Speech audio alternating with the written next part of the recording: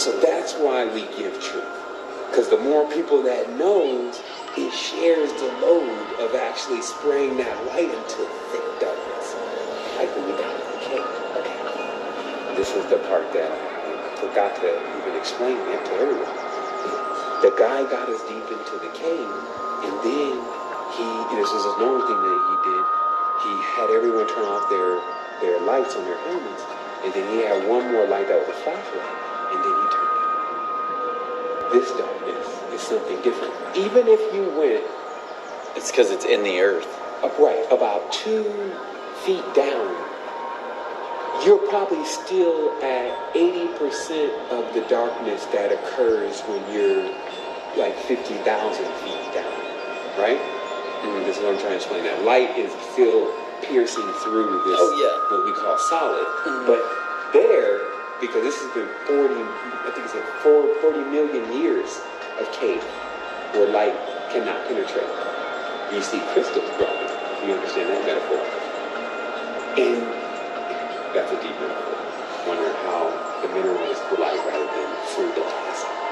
So, I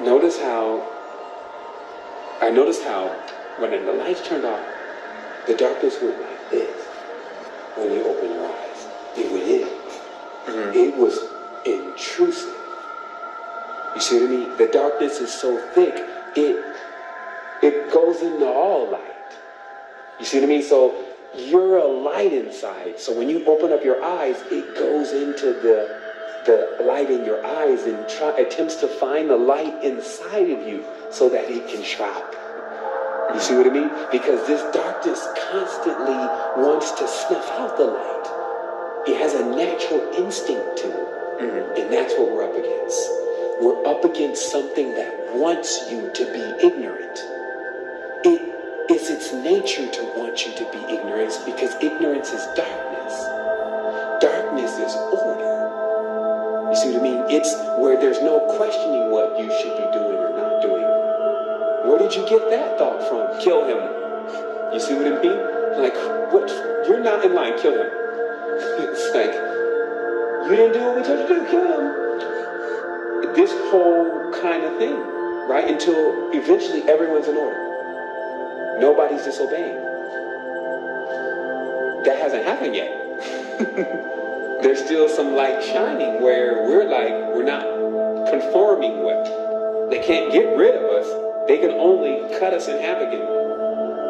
But if we grew upward, meaning that when they cut us in half, when we died, when we deuced, and then we did our God thing and split from all the kids. In the new, if we went back into the new kid, we would reformulate ourselves.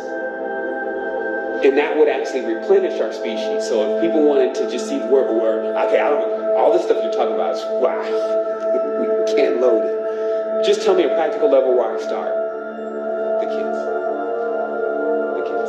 Because if we can come back into vessels that are prepared, it wouldn't be long in our own Ouroboros action that we would completely sustain wholeness again. And it's something that's already happened, and this is why the world could be emancipated at any point, because if you could take the mind of the children and rehabilitate it, it would actually cause the full emancipation of the world rapidly. It's a viable directive, because all the other directives do take a long time. There's pros and cons, there's odds. I've seen them all. There's so many times where it doesn't work. But the one with the kids has the highest probability. If you asked anyone that really knew what was going on. Because it has the power to, because they still are fresh. They haven't, vaccinate them. They still have their apex. They're gods. That's why the babies, like I said, they draw the gods in the Catholic system. They draw them as babies. But they kill gods. That's the thing. Like they hunt them down and put them under their servitude. But really, in intense purity, supreme beings, and sometimes called demons. So, do I need to do something differently than what I've been doing? Oh, well, adjust yourself accordingly based on the latest update of the knowledge. This is a safe update. Okay. But okay. in every sense, just for a minute there, I was just kind of like, it like gave me this impression that I've been doing everything wrong and now I need to change. That's a great impression. I love that. Okay. That generally causes a direct jolt within the current of the body because it literally shifts into the other piston and then comes back. Right, but I don't know what that is though. Right, it downloads over time, but it's to be a total, like, it's almost like checking all your points.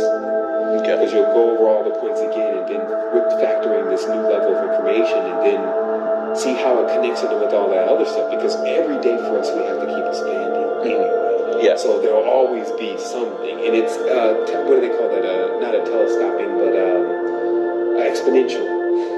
It's where it's going to keep growing in this quantum effect, more so than it's just a small piece of what is occurring.